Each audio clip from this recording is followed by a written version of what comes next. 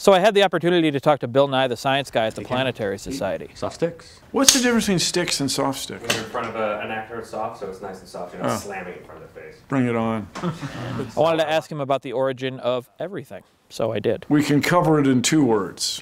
Okay. Big Bang. Done. Done. All right. That's a wrap. So we're in Pasadena, California. Yes, we are. Not far at all from Mount Wilson. You can ride your bike up there if you're inclined. Inclined, get it? It's uphill. It's a mountain. Edwin Hubble's up there thinking deep thoughts and discovers that the universe is expanding. And then if you get to thinking about it, if the universe is expanding, it's expanding from a place, not from multiple places as far as he could tell. So that came to be called the Big Bang. But it was quite a discovery. I mean, like this. All I know is that at one point all matter was together and then it got hot and it expanded. Or it was inherently hot, or something. Okay. So there's an unknowable time, the Planck time. We think that that time is when the Big Bang happened? Yeah, Okay. 10 to, well, you don't know, 10 to the minus 43rd seconds. Okay.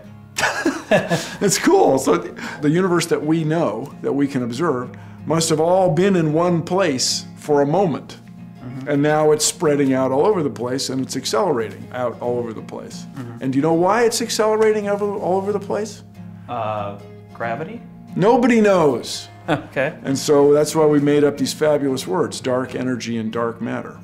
And let the record show, I have coined the term a particle of dark, a darkon. Do you mind if I start a band called A Particle of Dark? The particle of dark would be fabulous. Why do you want to seek the origin of everything? Why peace? 2 questions. Okay. 2 questions that get all of us at some point. Especially, I think, from when you're a little kid. Where did I come from? And am I alone? Man, I remember very well lying on the grass in the city of Washington, looking up at the blue sky. It was a beautiful day. This was when children played outside. It was a different era. I remember thinking, I had come to realize that the stars are there even when you don't see them in the daytime. That insight was from the star Arcturus. It's bright, and like you get the idea, wait, as the sun goes down, the stars come out. Wait, they're there all the time. Oh, that's crazy. Yeah. The Van Gogh exhibit had been at the Smithsonian, and he painted the sky blue. Green. And I remember thinking, I wonder if there's another planet where the sky is pink. I do remember wondering that.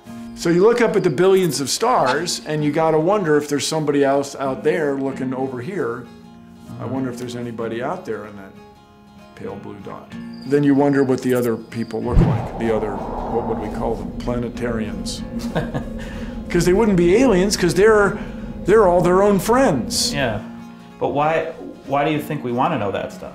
Right now, the claim that I will assert, the assertion that I will claim, the thing that I'm going to say about that is our ancestors who were not curious, who did not go looking over the hill to see what was on the other side, disappeared. They were not successful. Tribes that were curious outcompeted them.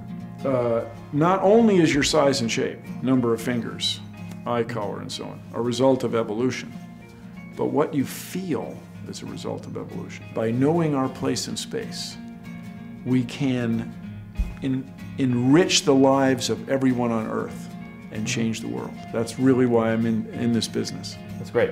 Thank you, WheezyWaiter. That's a great way to end it, yeah. Thank you. So thank you to Bill Nye and the Planetary Society for allowing us to do that interview. If you'd like to know more about the Planetary Society and all the awesome things they do, info in the doobly-doo. And if you'd like to go back to the beginning to see my exquisite intro, click on that giant annotation, or you could go to the next video on the playlist or the previous video. And I'm just going to keep trying to figure out where I'm going. So you can click anytime. And that's all I have to say, really. That's it. Actually, I think I'm going the wrong way.